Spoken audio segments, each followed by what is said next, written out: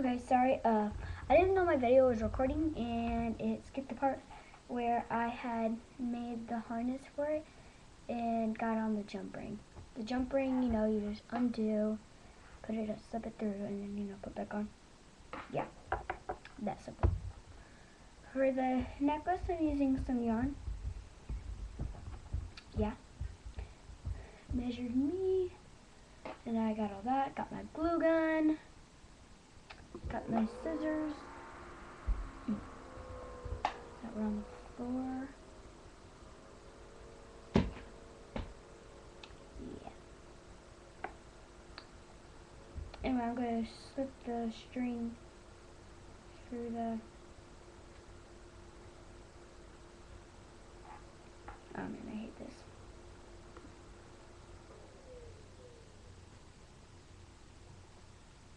Boom. What I usually do, because sometimes when I put in the jump ring, there's a little hole that sometimes the string will allow it to escape, because I'm not sure what happened to my other one, but my older figurine, which was different from these, so cute, broke its foot from it falling onto the ground. Anyway, I'm gluing this actually onto the jump ring,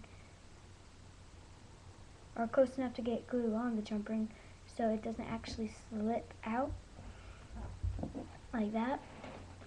And then what you do, some people, you can take the little clips that you see on a necklace, like the two sides, attach a chain to it and clip it like that, depending on how short you want it.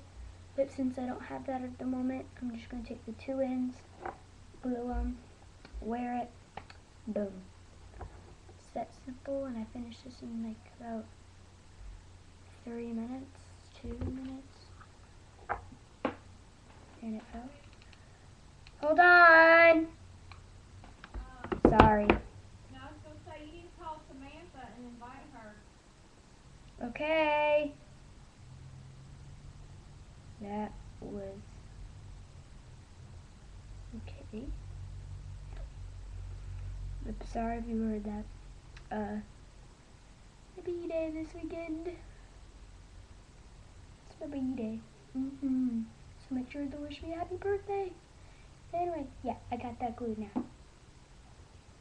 And now I can put it on and wear it around. How cool is that? This is a good gift for anyone. Yeah, anyway, that's a good gift for anyone. Now I got 2 wolf necklaces. Yeah. Anyway, that's how you make those. And if you have any ideas, tell me, and maybe I'll do that in a video, unless you want to do it in your own video. And I'll give you the credit. Yeah, anyway, that's what I got for now.